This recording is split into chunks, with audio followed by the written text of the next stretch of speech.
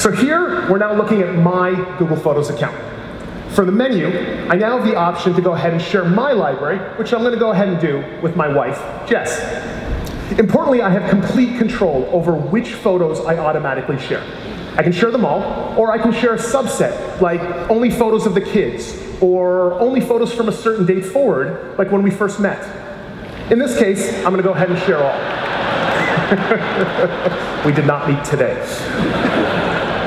And that's all there is to it. I've now gone ahead and shared my library with my wife, Jess.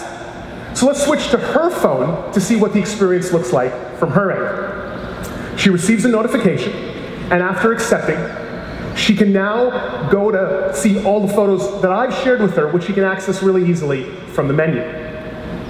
If she sees something she likes, she can go ahead and select those photos and simply save them to her library. We'll even notify her periodically as I take new photos. Now, this is great, but what if Jess doesn't want to have to keep coming back to this view and checking if I shared new photos with her?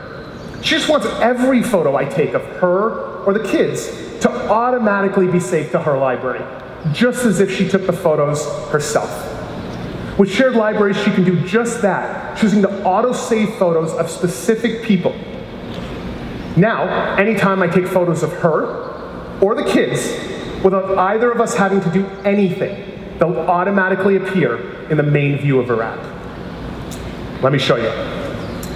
Now, I couldn't justify pulling the kids out of school today just to have their photo taken, but I do have the next best thing. All right.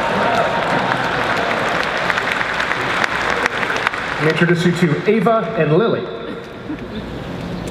Alrighty here. So I'm going to go ahead, take a photo with the girls. Smile, kids!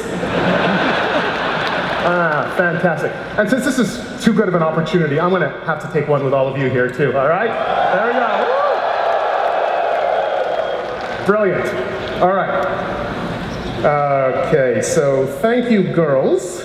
Much appreciated. Back to school we go. All right, so using nothing more than the standard camera app on my phone, I've gone ahead and taken one photo with my kids and one photo with all of you here in the audience. Google Photos is going to back these two photos up, it's going to share them with Jess, and then it's going to recognize the photo that has my kids in them and automatically save just that one to her library, like you can see right here.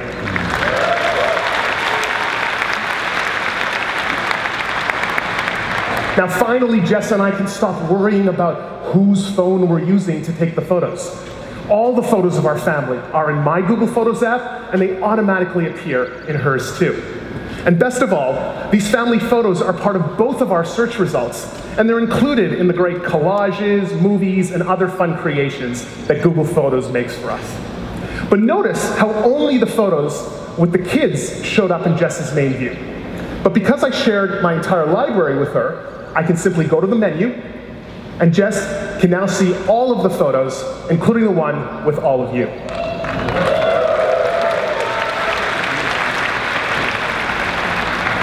And that's how easy sharing can be in Google Photos.